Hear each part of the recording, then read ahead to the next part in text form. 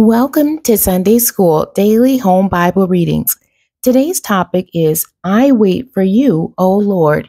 It's coming out of Psalms chapter 38, verses 9 through 15, and this is the King James Version.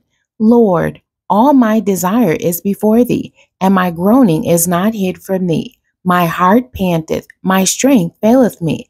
As for the light of my eyes, it also is gone from me.